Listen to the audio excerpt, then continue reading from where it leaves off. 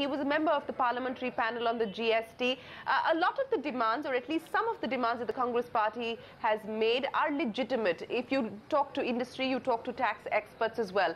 In the light of the conciliatory approach that the government has now decided to take, do you believe that we could see the passage of the GST bill in this session of Parliament itself? See, I think if you look at the entire issue, whether it is Bharatiya Janata Party or whether it is the Congress, I think the national interest to prevail over in ultimate settlement that is reached. And I am sure Mr. Mangeshkar, Honorable MP, has said that they are the authors of this bill. I totally agree with it. But at the same time, he should not forget that we also have equal commitment to it, because the entire idea was initiated during our Prime Minister Atal Bihari Vajpayee's government, where Asim Dasgupta committee was appointed. It is the year 2000. Yeah. So it is, we don't have a lesser commitment.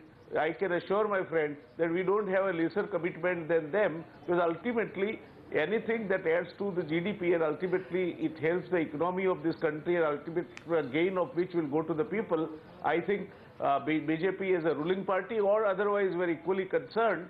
It should be. I don't think that any point when you sit on the table of negotiation, logic should prevail. I would only say that, you should not stand on a ground that this or never. I think it is not the issue. Well, I think the spirit in which now both the parties are talking, I am hopeful that I'm sure that this will lead to some kind of a fruitful conclusion at the end of the day in the wider interest of the nation, where the settlement on certain issues, and some of the issues are not so difficult also, like having a grievance redressal mechanism or having a compensation mechanism. They are the matters of nitty-gritty. I don't think there should be any problem on these kind of issues. Mr. Jay Narayan and Mr. Mangeshkar, capping 18%. I'm sorry to interrupt you, but to our tax experts,